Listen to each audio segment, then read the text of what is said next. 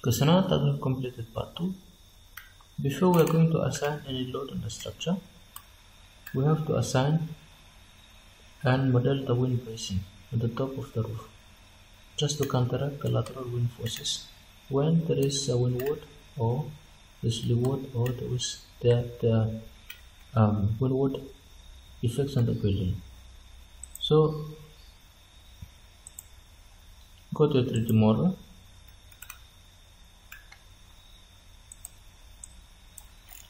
As you can see, I've only modeled the portal frame, which is the column and the rafter.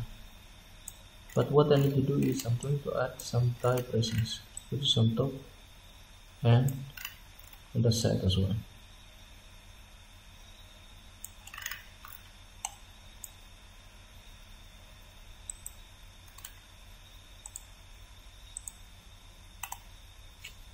Press D on the keyboard,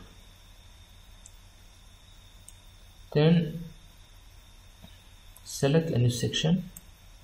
There's a new section,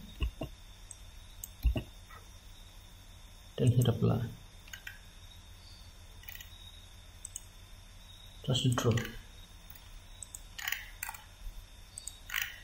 Click on each node. When you click on each node, it will automatically snap by itself.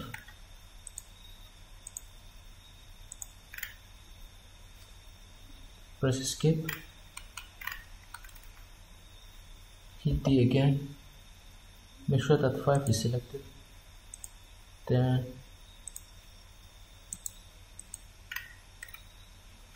do it as well on the other side of the building. You can copy this, replicate,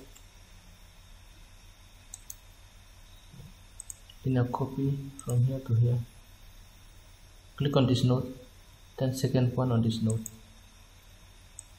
How many copies do you need? Put it 10. Okay. As you can see, it's replicated in this whole direction. So I'm going to delete those. Press shift on the keyboard to rotate the model.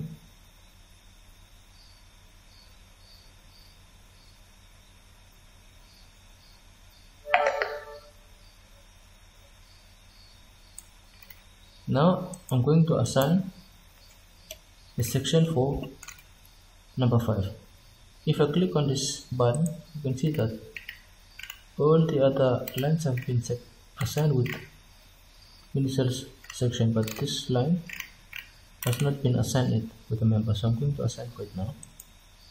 Go to property, right click on the member, go to property,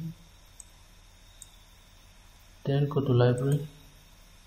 I'm going to assign circular hollow section, for instance. Under comment, I'm going to put it tie, and I'm going to go for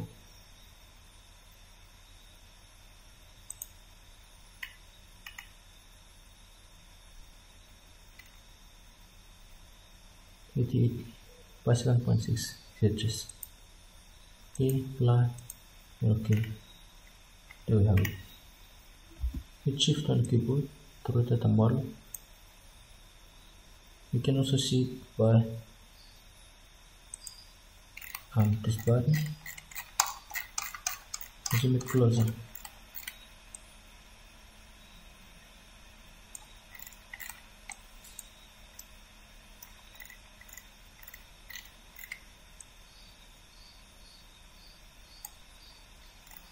Let me increase it a little bit.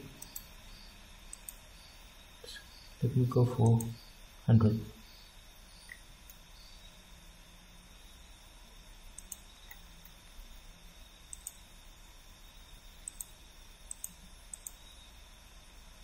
Okay.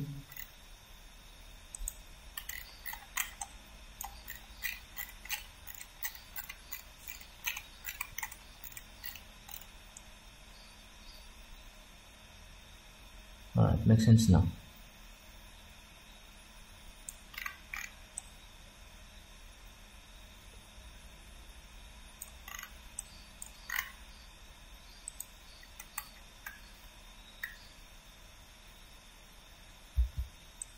can go also.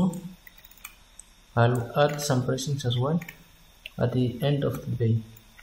So hit D on the keyboard, assign another section 6, then right click, make sure that your middle and in snap is selected,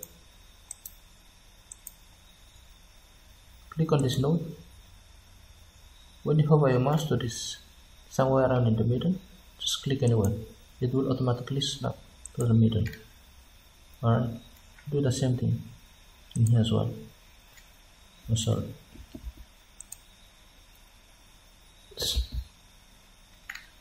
Again, apply,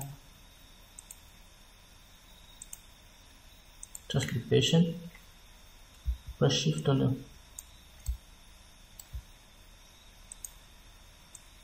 okay, want to make sure that snipe it on the right point, and click, and now click on this point, back line, and do the same thing, do the same thing for here as well. Alright, so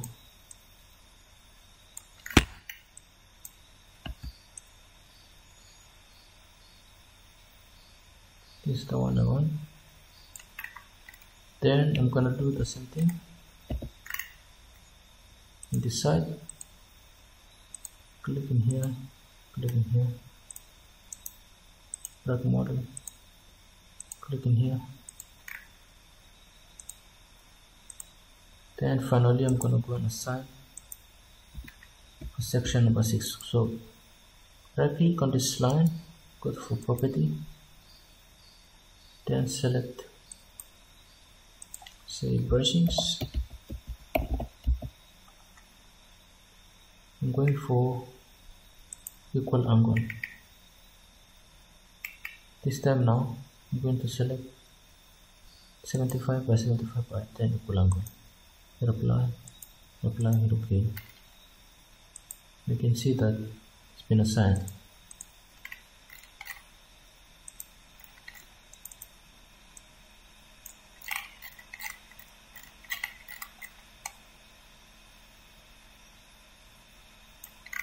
The reason why I'm adding the bracing at the end of the bay, because in the middle half of this bottle frame, the loading is carried by this one, then half of the loading is distributed by every adjacent bottle frame. When it comes to the end,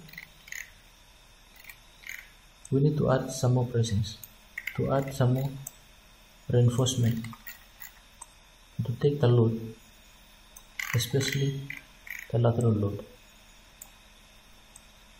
Alright, so in the next part of the tutorial we are going to start assign. So we are going to start defining our dead load, live load, and start defining our wind load, and starting apply those loads on the structure. Then we are going to run the analysis and do the member check and design. Alright, thanks for watching. I'll see you at the next video.